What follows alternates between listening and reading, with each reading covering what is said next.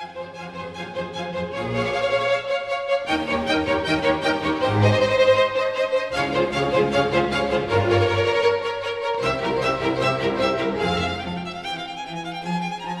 I'm going to say is my opinion. Nobody else is responsible for it. In other words, I'm not speaking for the National Board of Pacifica or the local board, just speaking for myself, in case I say anything really off the wall. My name is Grace Aaron. I'm on the local station board of KPFK with Jan Goodman and Mansour and a bunch of other people here. I'm also on the Pacifica National Board. I have my cheat sheet here. The Pacifica Radio nonprofit owns 5 radio stations, one in New York, one here in LA, one in Berkeley, one in Houston, and one in Washington, D.C.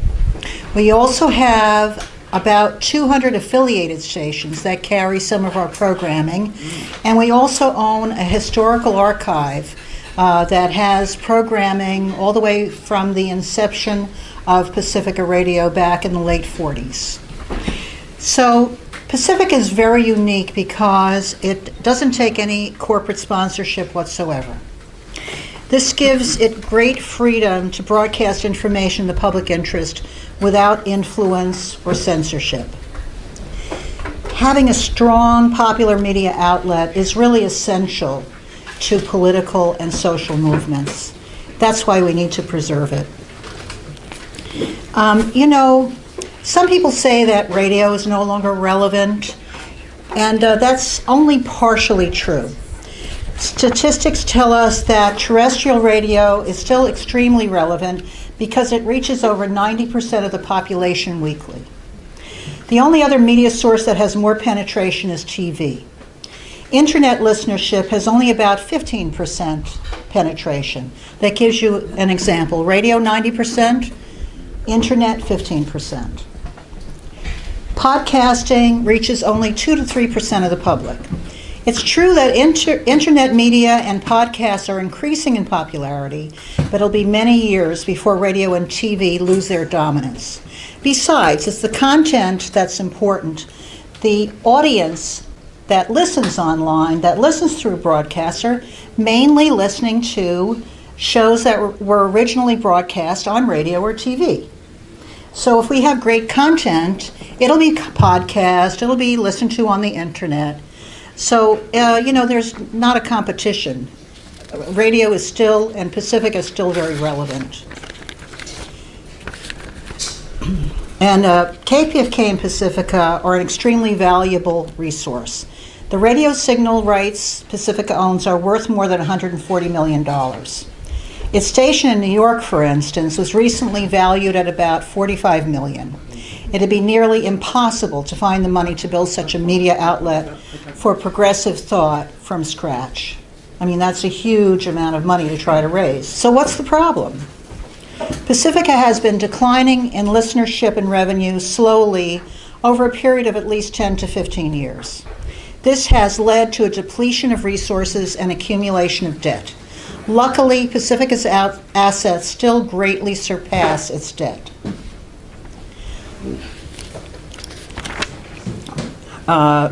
Pacifica owns 3 pieces of real estate that house 3 stations. This real estate is worth between 10 and 11 million. This is over and above the value of its signal licenses that I mentioned earlier. Pacifica's total debt is around 8 million, and much of that can be deferred for years.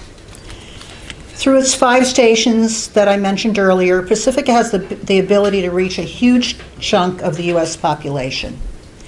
Our affiliates also are all over the country. They reach into red state areas that desperately need independent media. If it improves its programming and listenership, Pacifica has the potential to be a major force for public good. Increased audience will provide the revenue to increase its internet presence and branch out into other alternative and social media platforms, as well as video broadcasting. If we're strong enough, we can acquire a Sirius XM station that will increase our penetration into the nooks and crannies of the country, as well as more major population areas, Canada, the the other nations, Central and South America, Europe. We already have quite an established internet listenership in other areas of the world and of the country.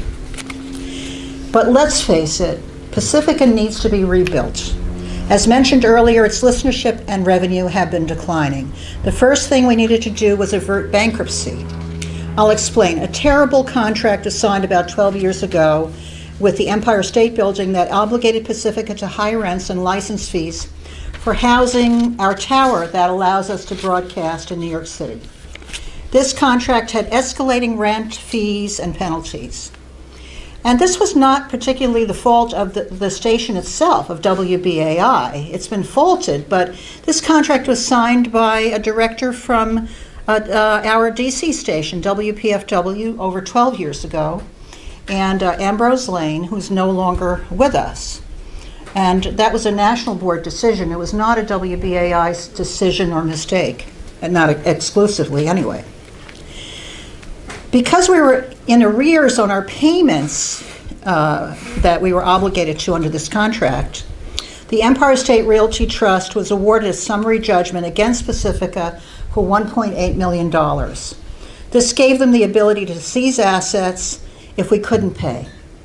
We became even further in debt to them to the point where we owed over $3 million. Without reserves to pay this debt, Pacifica was in crisis. Bankruptcy was seriously considered. However, bankruptcy has many downsides. Because our assets exceed all of our debts, no reduction in our debt would be possible in bankruptcy. The forced sale of assets would have occurred in bankruptcy to satisfy creditors. What would most likely have happened was that most of our buildings would have to have been sold.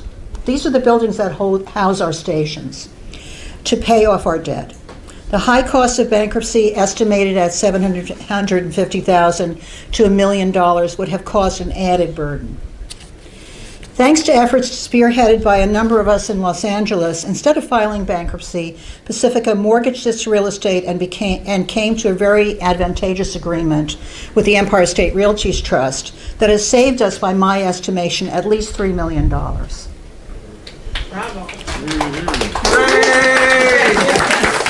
Yes. We not only paid all of our debts to ESRT, we also were released from our contract with them, which would have run for another 3 years at $60,000 to $70,000 per month. That was the burden we were under.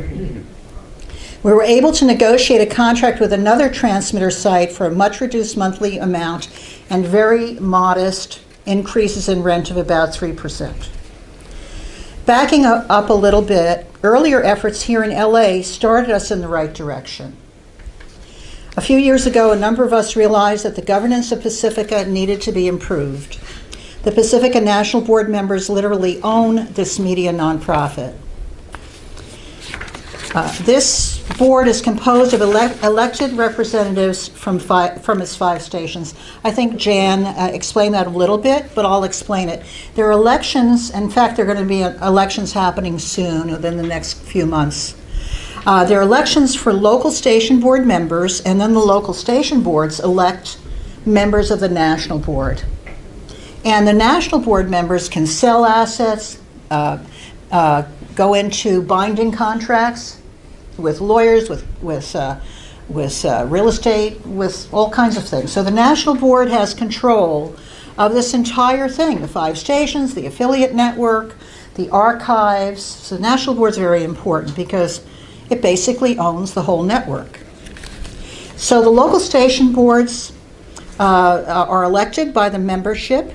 You have to be a member at $25 a year. You have They to don't own them, they operate them. Well, okay, so the national board operates. Okay. The lawyer. Very good. That's why I say, don't blame. You have these intellectual elites in here correcting every single song. And No, that's okay. That's okay. That's why I did the disclaimer at the beginning of this talk. So anyway, a few years ago, a bunch of us got together to find and support well-qualified candidates who would provide better stewardship to KPFK and Pacifica. Our efforts were amazingly successful. Our slate of candidates won 70% and 67% respectively of the available seats in the last two elections. I think it was 70% in 2015 election and 67% in the 2017 election, which is really amazing with single transferable voting and the way our voting method works. It was a group effort. Many people were involved. By the way, the first thing we did was improve the management of KPFK, and we literally stopped the rapid decline of our station, in my opinion. I want to acknowledge some of... It's true. It's true. Okay, Jan says it's true. It's true. Objectively true. I want to acknowledge some of those efforts now. Jan Goodman and her husband, Jerry Manpearl, had a lot to do with our success. It's been a long struggle. Jan and Jerry helped get the elections to happen in the first place by supporting a legal action to force the elections to be conducted. That's how far we had to go. We actually had to take this foundation to court to force elections. Don't forget, there was an attempt to not hold elections, and the same stewardship, the governance of Pacifica, that was trying to not hold elections, had essentially lost $3 million in Corporation for Public Broadcast funding for Pacifica because of poor stewardship, basically. And that is failing to get our financial house in order, because the Corporation for Public Broadcasting wouldn't look at us for funding because we didn't have our tax returns done, we didn't have our audits done. Audits are required every year. Anyway, so Jan and Jerry spearheaded an effort to force Pacifica to hold elections, which we got the elections. They helped with fundraising efforts, including opening up their home to events as they're doing today. Jan serves on the national board and local board with me, and we put in many, many hours of work on those boards, and it's hard work. It's like, well, you know. Unbelievable. It's unbelievable, and, you know, it's fighting. It's like, you know, I don't know how to explain it. A war movie. That's what it's like. Thank you. And Jerry started an effort to get supporters of Pacifica to lend Pacifica money at reduced interest rates. This greatly helped in our settlement negotiations. It was really crucial to have that available. I don't think we could have accomplished the settlement with Empire State if it weren't for Jerry's efforts mainly. Mansour Sabak, who's our videotaper, he also serves on the local and national boards, and with us also helped enormously to gain support as programmers at the station for our election efforts. He's put in a lot of time and effort. Jonathan Alexander, who's not here today, but he's another KPFK representative on the national board who also helps a great deal. King Riley over here did an enormous amount of work in the two election campaigns. He helped plan educational and fundraising appeals and events, kept track of supporters, helped recruit candidates, nagged me to death, answered questions members had about the elections. Just drop something. A lot of things. Kept track of supporters, recruited candidates, answered questions members had about the elections, and helped structure the supporters loan. That was a key part in the settlement package with the SRT. I want to also acknowledge Ed Pearl, who's sitting right here. He's also helped enormously. Raise your hand, Ed, so everybody knows who you are. Not only in the two recent elections I mentioned, but also in a number of past elections. He maintains a news email subscription service that goes out to a large number of local progressives. You may have heard about this event from his list, I don't know. He has graciously helped us send out election and other information to this list, which has been crucial in our election success for many, many years. He also served for years on our local station board years ago. He's not on the board currently, but he did serve. So, and other people who have helped in the same sort of way by getting out the word for us were Jackie Goldberg. She's sent our information out to her email list. And Penn of the Progressive Email Network. Is Penn here? Right here.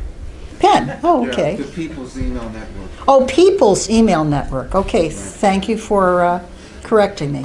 So Penn of the Progressive Email Network. People's Email Network. I'm sorry. Let me interrupt. How many subscribers do you have?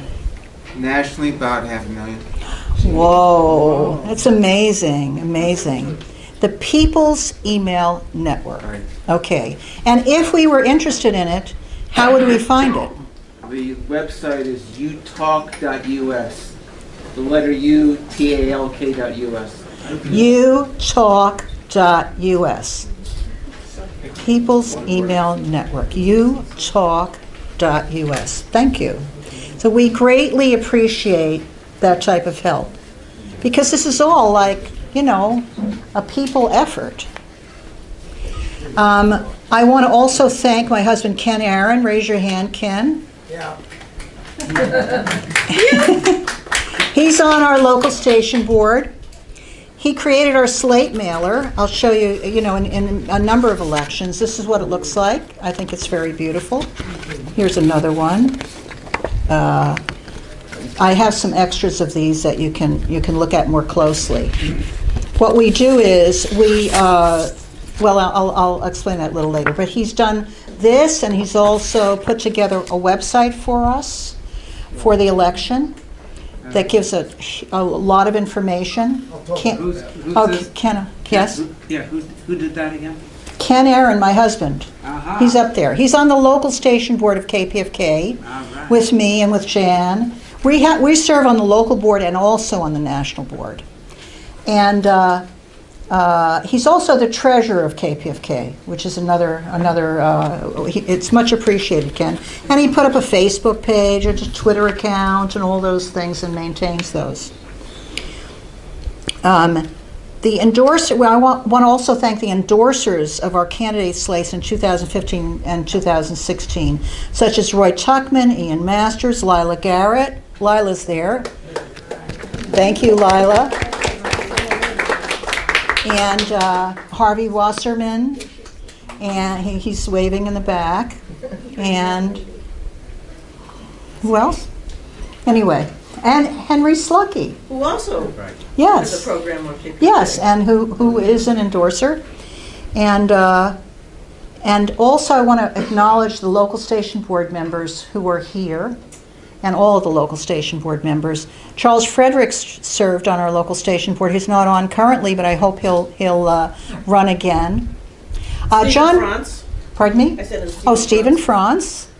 And I'm looking around the room. Mila. Oh, Lance Simmons. Lance is back. Mila Reason. John was our secretary for... Steve Kaiser in the back.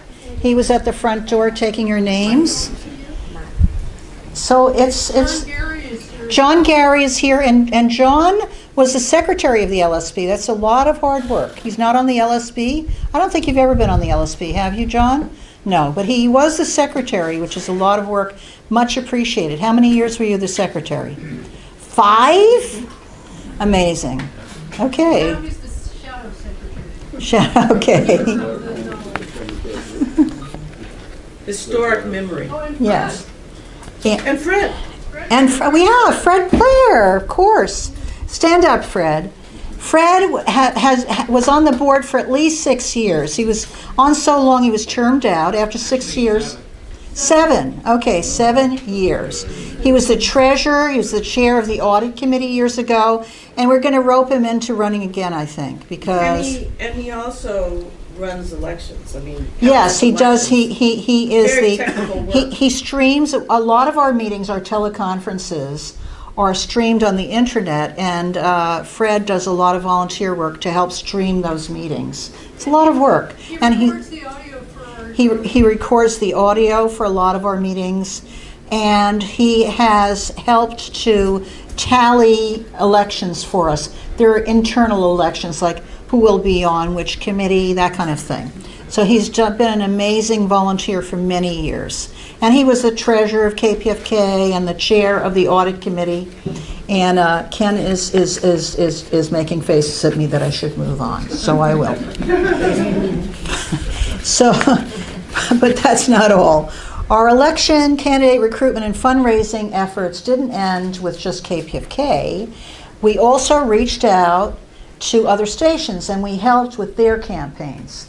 We told them, because we were so successful here, we shepherded the other stations, and Ken actually put together this kind of slate mailer for KPFT. This one, where is it? This type of slate mailer for KPFT, and also put together a whole website for them for their election. And we also did a little bit of fundraising for their elections.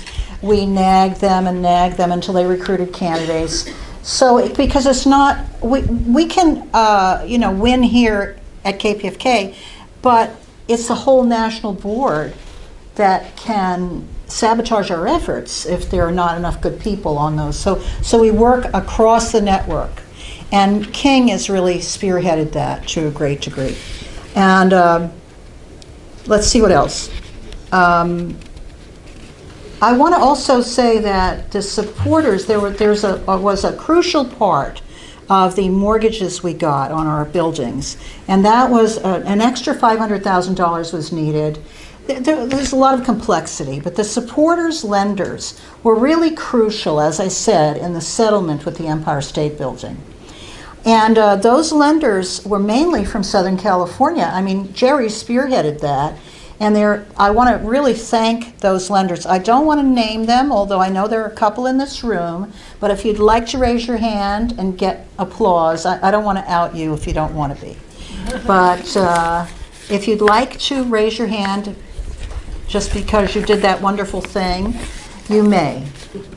Okay. We have. And Jerry, of course, was the major person. And thank you for putting up with all the aggravation, Jerry. I know how horrible it was. Where do we go from here? First, we need to fix our financial reporting. Delinquent financial reporting and declining listenership led to the loss of about $3 million in Corporation for Public Broadcast funding. We wouldn't have been at this crossroads regarding bankruptcy if we had had that $3 million. We wouldn't have had our backs against the wall.